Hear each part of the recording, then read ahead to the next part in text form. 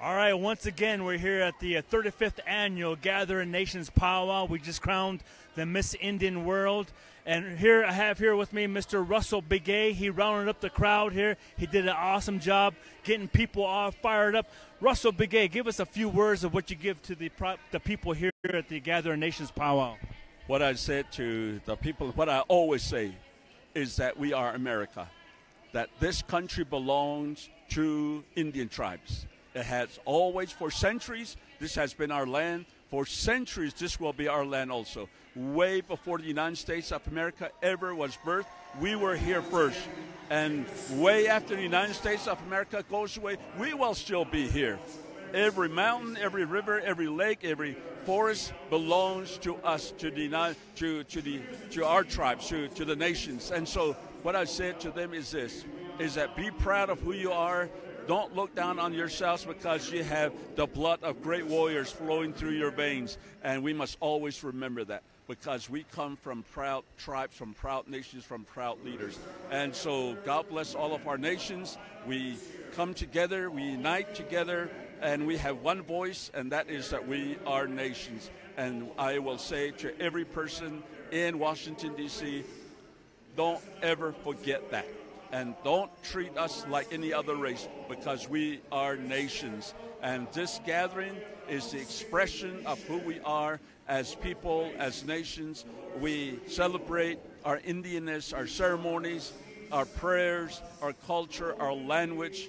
We are a proud people. And with that, thank you for tuning in and continue to enjoy the great celebration and the expression of who we are as indigenous people of America. Again, God bless you. Thank you. Russell, I got a question to ask you.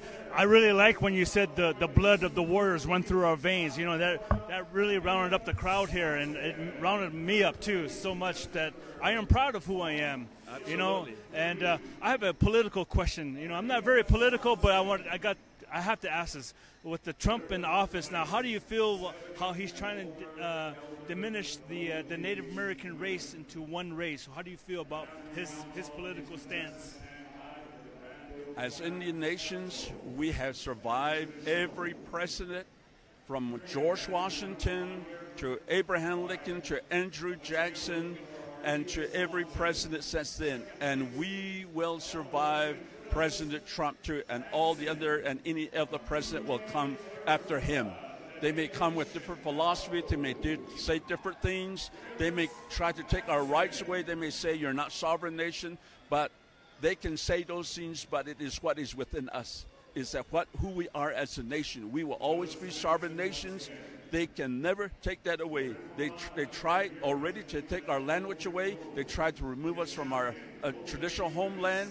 They tried to take our water rights away, but we are still here, and we will always hang on to those things. So this president can say and do whatever he wants.